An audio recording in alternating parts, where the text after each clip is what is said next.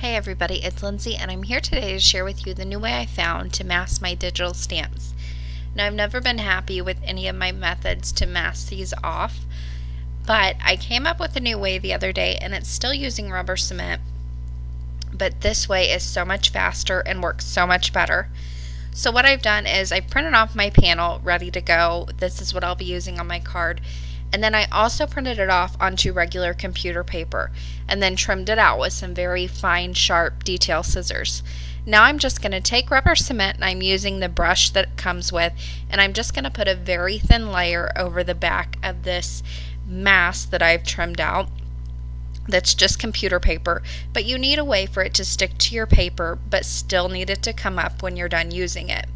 So instead of sending a whole sheet of masking paper and wasting it through my printer, I just use regular computer paper, printed it off, and I'm putting this rubber cement on the back, and then I'll stick this down onto the paper and cover the area I want masked off, and then I'll just let this dry. It doesn't take long at all. It literally took maybe a minute, and then I was able to move on. So I'm just going to go ahead and take this panel, it still has the mask on it, and I'm going to attach it to a stencil that I have here. And this is a Heidi Swap stencil, and I'm just going to tape this onto the back. And that is because I don't want my tape marks to show up whenever I go to use the stencil. So just by taping it on the back, it saves you a lot of hassle with your tape. And it also keeps your stencil from moving around on the paper. So it just saves you a lot of time and hassle doing it this way. So now I'm going to go ahead and take some black soot distress ink and a mini ink blending tool. And I'm just going to very lightly go over the stencil and just get this pattern on the paper. I don't want it completely all the way across the paper. I want it to fade off. So I'm just going to very lightly apply this and kind of build up the color a little bit. The one thing I do try to tell myself when I go in with ink blending is you can't take this ink away. You can build it up and build it up, but you really can't take it away once it's on the paper. There you could see my husband's hand. He didn't realize I was recording, so sorry about that. But I'll just keep using my mini ink blending tool to build this color up. Also, keeping it soft really helps blend out those edges into the white, and it will also keep you from getting any harsh lines with your blending tool. Now with the mini one, you don't get as many as you would with the larger one, but you can still get some harsh lines with this tool. Once I was happy with the color on my paper, I went ahead and removed the stencil, and then I can peel up this mask. Now the great thing about rubber cement is it's not a permanent ink. So I can just peel up that mask, and again, I could use that mask again if I wanted to. And then just using my finger, I can rub away any little leftover pieces or residue from the rubber cement.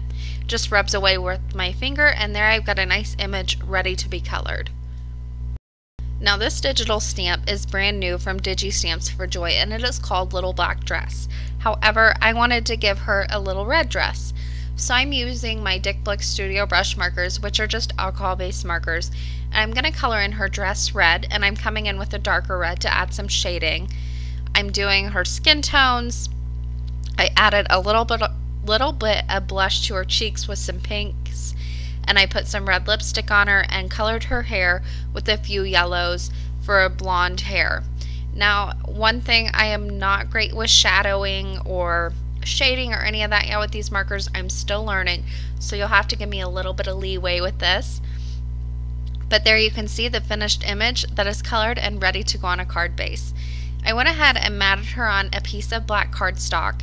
And one thing I do want to mention, whenever this card was said and done, I did come back in with Wink Stella. I did this off camera, and I put quite a few layers of that over her dress and nothing else. And that just adds kind of a shimmery effect to it, so it looks like a sparkly red dress. It's really pretty, and I was able to pick it up in one of my pictures, which you'll be able to see at the end of this video. Now I forgot to add my sentiment, so before I popped anything up, I thought I better go ahead and do that. I used the Avery L Peony stamp set, and I mounted Thanks Gorgeous onto an acrylic block, and then I'm just using some black dye ink to stamp that in the bottom right hand corner next to her legs. Now I could go ahead and start assembling the rest of the card. I had an A2 red card base that is a top folding card base. And I went ahead and took a piece of gold glitter cardstock and I just kind of cocked it to the side, I guess you could say, made it a little bit crooked. And I stuck that down on the card base, and then using some very long sharp scissors, I'm just going to cut off those corners so it's all nice and flush and nothing hangs over the side. And there I've got a nice mat ready to go, but it's just a little bit something different, not straight on my card base. And then I can go ahead and I've added some fun foam to the back of this black cardstock with my image on it. And I'll just peel off the backing on that double-sided adhesive, and then I can place that right down onto the card base there. You do want to use a little bit more adhesive with this glitter cardstock and press a little bit harder just to make sure you get a nice adhesion, because it is a little bit finicky to work with. Once I was done with that, I decided to add just 3 little sequins. These are from Simon Says Stamp, and I am just using glossy accents and my quick sticks tool to put those down in a little bit of a triangle. And that finished off the card. I hope you guys enjoyed this video, and I hope I gave you a new idea on how to mask off your digital stamps. As always, I will leave you guys with a close-up of this card and just a few pictures.